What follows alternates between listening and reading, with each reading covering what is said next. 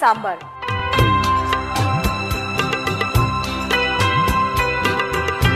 Hi, welcome to Sanjeev Kapoor Khazana. I am Zai, and today we are going to make a very popular recipe from south of India which is called as Sambhar. It's a spicy dal preparation which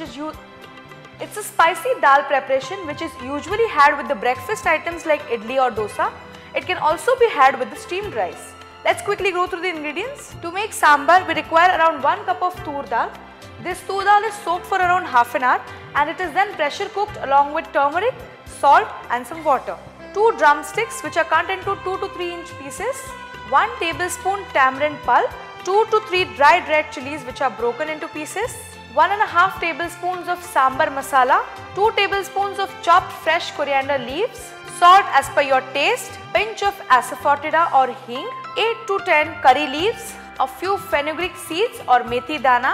1 teaspoon of mustard seeds or rye. 1/4 teaspoon of turmeric powder. 2 tablespoons of refined oil. To make the sambar, we'll take a non-stick pan. We'll add some tamarind pulp to the pan. Along with this, we'll add around 2 cups of water.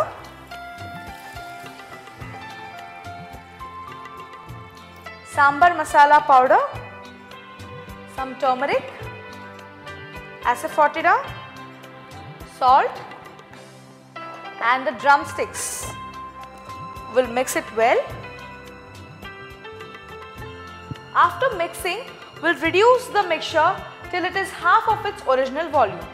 Okay, as you can see, the mixture of tamarind and sambar masala powder is reduced to half of its original volume. Now what we are going to do is, we are going to add this dal mixture to the pan. We'll mix it well. After mixing, we'll put this pan aside and we'll allow this mixture to boil. Okay, the sambar is now ready. We'll prepare the tempering for the sambar. For that, we'll take some oil in a non-stick pan. The oil is hot. We'll add the mustard seeds.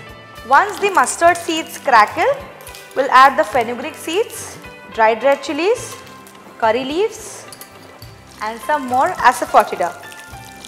We will mix this well and we'll add this tempering to the pan and we'll put the lid to trap the flavors of the tempering. Let's open the lid and mix the tempering along with the sambar. Sambar is now ready. We'll add some fresh coriander leaves and mix it well and we'll take it out in a serving bowl.